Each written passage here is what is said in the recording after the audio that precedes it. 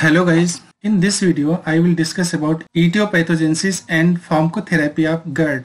First, let's try to understand the basic anatomy and physiology of esophagus and stomach. This portion is known as esophagus. This is a muscular pipe that carries food and liquid from pharynx to the stomach. At this portion, there is a special structure known as lower esophageal sphincter. It is composed of smooth muscles and its main function is to prevent reflux of gastric content into the esophagus. Through this sphincter, food and liquid move into the stomach, but it blocks gastric content going back into the esophagus and it works as valve. Next, what is GERD? GERD is a condition in which stomach content flow back into the esophagus like this. Next, what are the factors which causes GERD? Most common factor is the weaker muscles of the sphincter. Weak muscle does not close properly and allow gastric content to move upward towards esophageal pipe.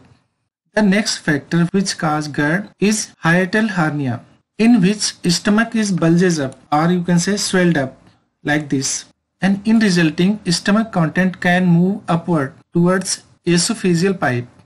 Next factor which causes GERD is taking large meal or big meal, and large meal can cause distension of upper part of the stomach. Due to large meal, your stomach is stretched, which allow movement of the stomach content towards esophageal pipe. Next, very important and preventable factor which cause GERD is laying down soon after taking meal. GERD is also known as acid reflux, acid regurgitation, or simply reflux. The main symptoms of GERD is mentioned on the screen like heartburn, chest pain. Regurgitation is a condition when food is coming back into the mouth from the esophagus. Sometimes you feel that food is stuck in your throat. Coughing, vomiting, soreness and hoarseness are other symptoms.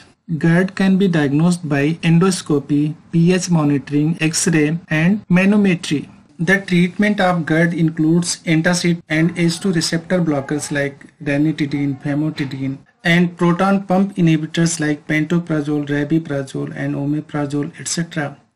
Please note that the H2 receptor blocker and proton pump inhibitors should not be taken together. Other option for GERD treatment is surgery. In the image, you can see a device is made up of small beads has been put around esophagus and it is referred as Link's device.